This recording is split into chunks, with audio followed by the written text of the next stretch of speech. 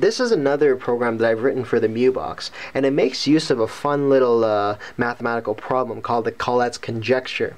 And basically what that is you take any number and you apply a set of rules to it.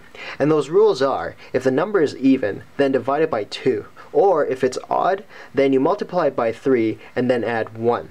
And then you apply the same set of rules to the result. And you keep on going and going, and eventually you'll always hit the number 1.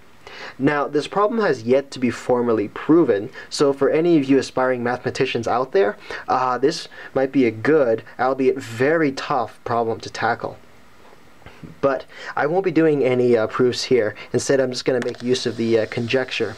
So what the program does is it first asks you to select a number, and I do that by rotating the pot here, and it sends an analog value to the microcontroller. Now, I can't tell you what number this is because I have absolutely no idea, but I might add a better way to indicate a number, perhaps in binary, but this is okay for now. So once I've selected a number, then I press this button to start, and what will happen is the program will cycle through the Collatz sequence until it hits the number 1.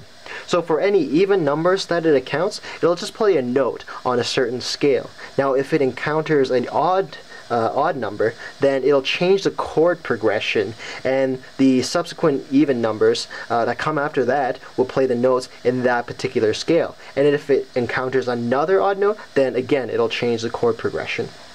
Now, I think I might have done something funny. I might have not assigned the proper notes in each chord progression because it doesn't sound quite right. But for demonstration purposes, I think this will do just fine. So I'll just select the number here and we'll have it go.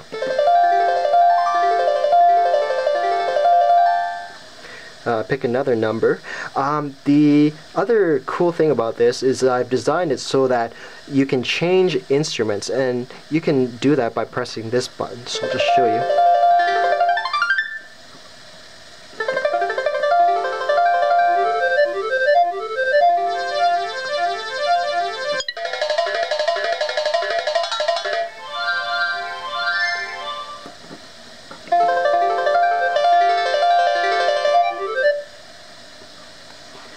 So I don't remember what instruments exactly I put on there, and there's also there's a little problem with the changing instrument function.